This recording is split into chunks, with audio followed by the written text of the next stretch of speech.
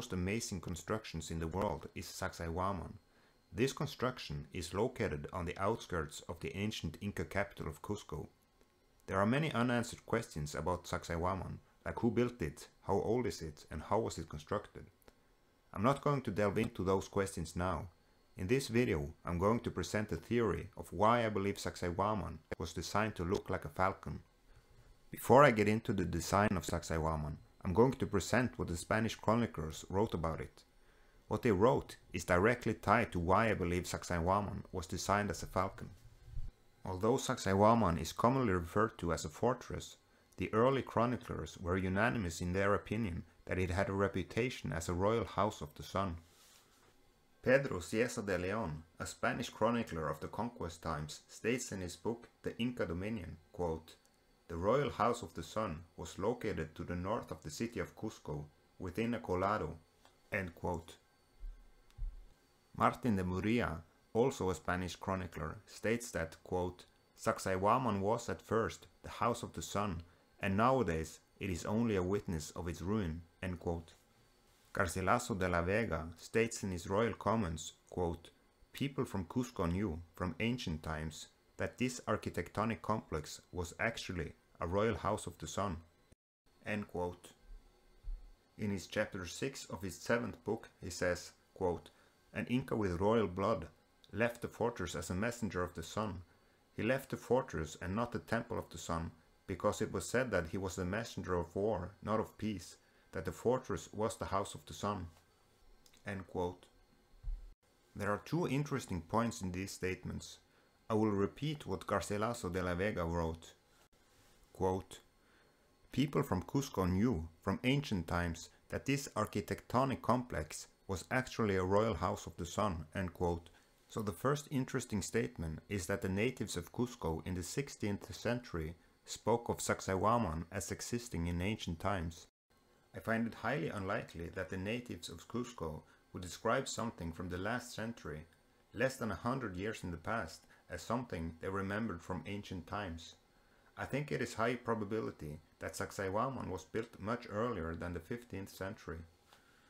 The second thing I wanted to point out is that Sacsaywaman was at first the house of the sun. This point is relevant to why I believe Sacsaywaman was built in the form of a falcon. Quechua is an indigenous language family spoken by the Quechua peoples, primarily living in the Peruvian Andes. It is derived from a common ancestral language. The word for sun in Quechua means Inti. Inti is also the name of the ancient Incan sun god. He is revered as the national patron of the Inca state. The Inti Raymi, Quechua for Inti festival, is a traditional religious ceremony of the Inca Empire in the honor of the god Inti. It was the celebration of the winter solstice, the shortest day of the year in the terms of the time between sunrise and sunset, and the Inca New Year, when the hours of light would begin to lengthen again. The extensive field of the Sacsaywaman fortress is the site of the third and last act, the most important of the day, and which lasts approximately 4 hours. The ceremony was also said to symbolize the mythical origin of the Inca people. The Peruvian Incas used the falcon as a solar emblem and symbol. The chronicler Sarmiento stated that all the Incas from Manco Cápac, founder of the Inca dynasty, and onwards had a double or spiritual brother, like a guardian angel.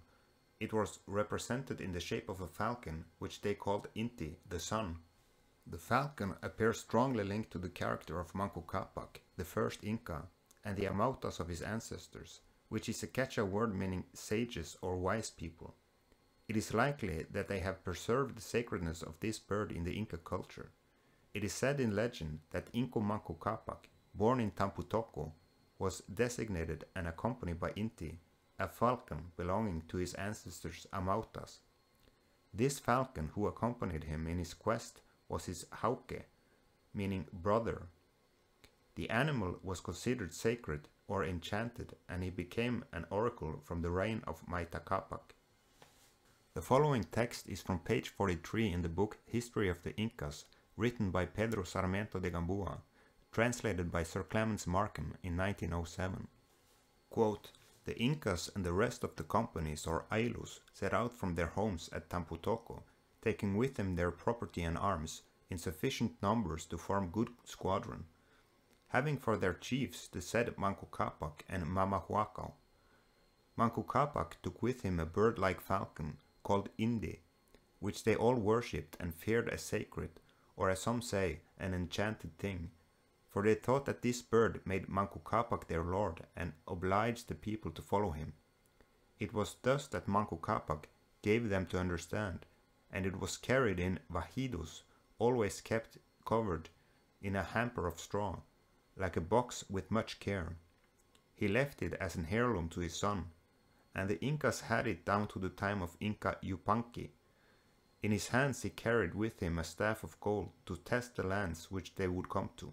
End quote.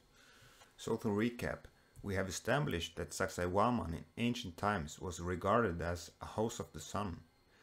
The Quechua name for the sun and the Inca sun god is Inti. According to Inca mythology, the first Inca ruler was Manco Capac. Manco Capac was in the possession of a falcon-like bird that was named Inti, also spelled Indi. Before it was the companion of Manco Capac, this enchanted falcon was used by those who were regarded as sages among the ancestors of Manco Capac. The name of this sacred falcon is Inti, which is the same name as the sun god. I think there's a good chance they are one and the same. The name Sacsaywaman is Quechua and is most commonly translated to mean satiated falcon or satisfied falcon in Quechua. The word Waman does mean falcon in Quechua. The Quechua word for Sacsay has several meanings.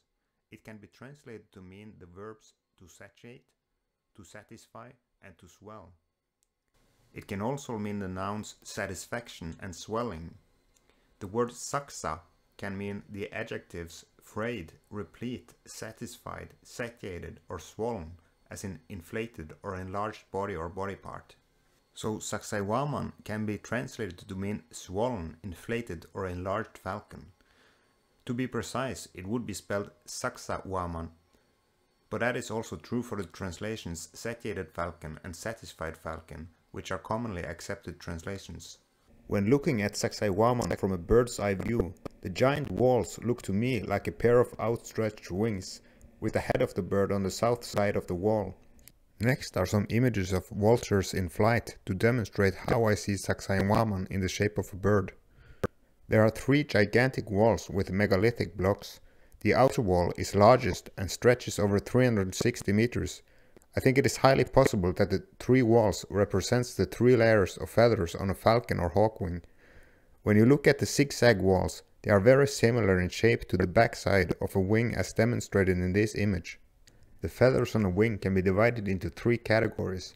The outer layer is called the flight feathers. I believe the outer wall of Sacsaywaman symbolizes the flight feathers. The middle row of feathers is called greater coverts, and I believe the middle wall in Sacsaywaman represents the greater coverts.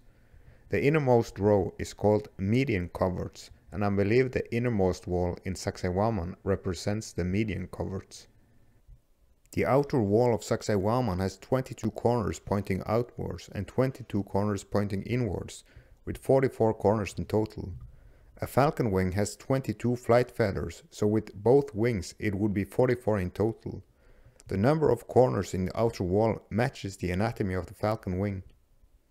The distance from the outer wall to the second wall appears to be almost twice as big as the distance from the second wall to the third wall. The distance from the outer row of feathers to the middle row of feathers on a wing is twice as big as the distance from the second row of feathers to the third row of feathers. So again, we see the design of Sacsaywaman match the anatomy of a falcon. There are parts of the walls that appears to contain structures similar to animal shapes. In my view, this would strengthen the theory that Sacsaywaman was built to symbolize a giant falcon. These comparisons are from the Museo de Pedras in Cusco.